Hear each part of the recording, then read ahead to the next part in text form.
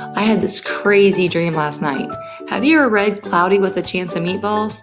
Well, my dream was similar, only it was raining shapes all the time.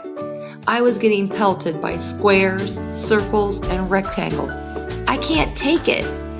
To end the shape downpour, I have the job to partition squares into fourths. Circles should be in halves or quarters, and a rectangle needs to be in thirds. If I can do this, the shapes will stop falling. Help me!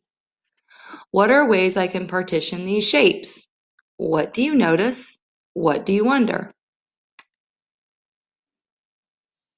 What fractions did you make? What did you discover?